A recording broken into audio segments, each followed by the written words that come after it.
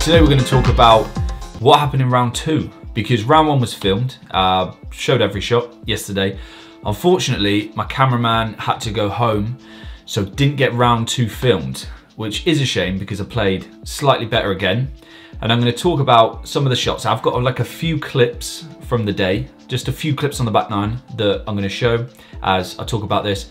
But let's get the scorecard up, and I'm going to talk through the round, and then at the end of this video talk about the content that's coming up this week, because there is another event that I played literally the day after this round, and that footage is going to come this week, and I reckon you're going to really like that. So let's get the old scorecard up, man. So the end of round 2, I left it by saying I probably need to shoot around 3 or 4 under to get in the money. The money was around level par at the end of the day, and to be honest, the way I played, I probably should have been at that point. So I'm going to talk through it and scroll down a bit, not much, not all the way, so better than last year. Round 2, here it is. I'm going to try and make this as animated as possible so you can like really feel like you're there. First hole, that par 3. I might show you some clips from yesterday actually, because that'll make a bit more sense. So par 3, 155 yards. Hit another decent tee shot, 9-iron, left myself about 10 foot, just missed the putt. Second hole, par 5, big dog leg round the corner, left myself a long way in actually, so I laid up, then knocked it onto the green. Gave myself a look for birdie, but it's quite a long way away, so just like nestled up to the hole. So par start. Then moved on to holes 3 and 4. So hole 3 is that par 4, which I hit it in the bunker yesterday. But what I did this round is hit it on the same line, but just not a toe dipper. Kept it in the air, left myself around 90 yards.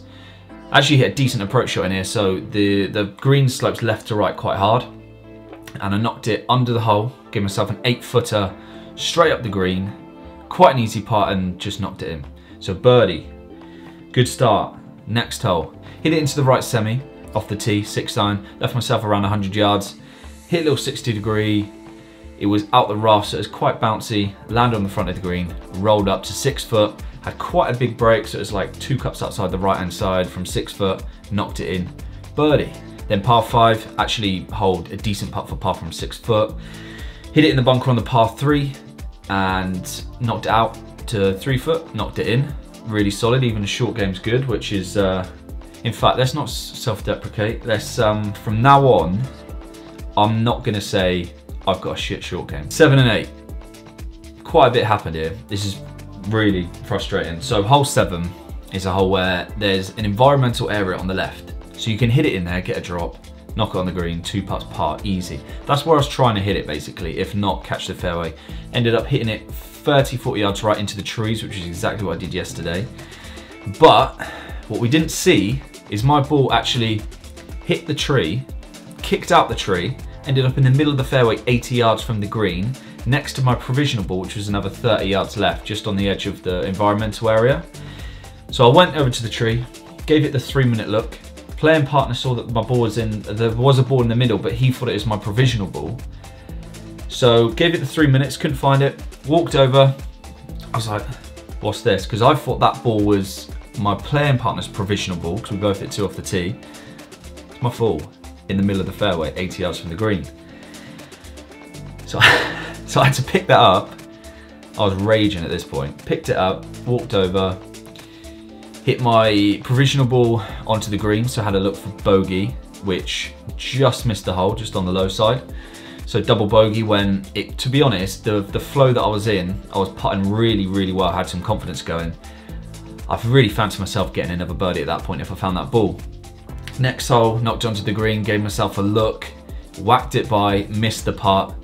Sort of was still a bit hot from the hole before, and yeah, double, single after really making a nice start. So par out on 9, and then we get to the back 9, which is pretty solid, but There's a lot of pars here, but a lot of putts that had a decent look.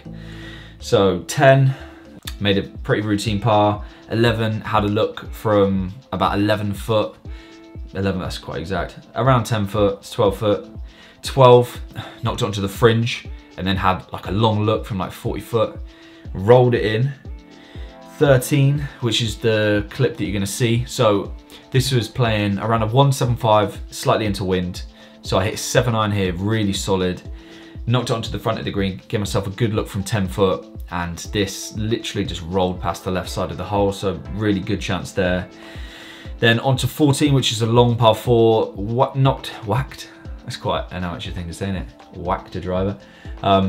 Gave it the old wallop over the tree, and left myself like 80-90 yards. Hit like a big drive down there. Left myself like 90 yards, little flick on.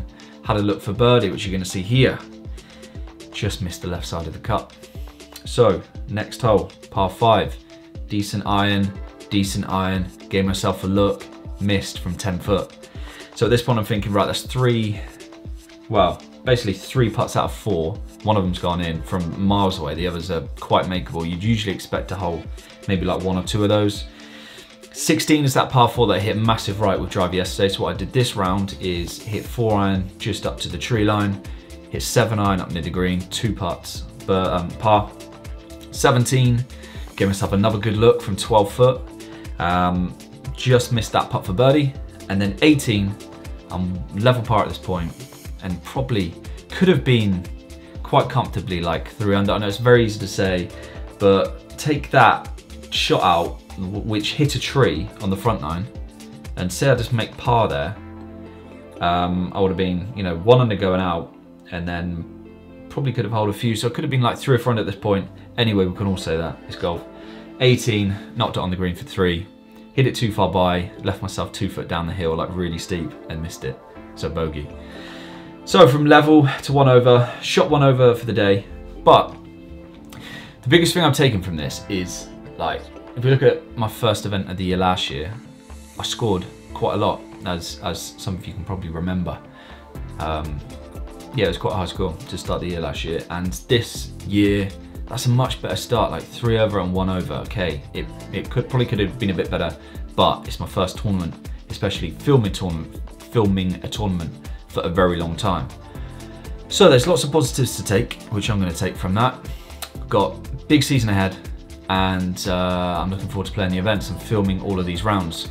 Now the next event I played the next day, and this was not wise at all, it was the Devon match play, which was over 2 days.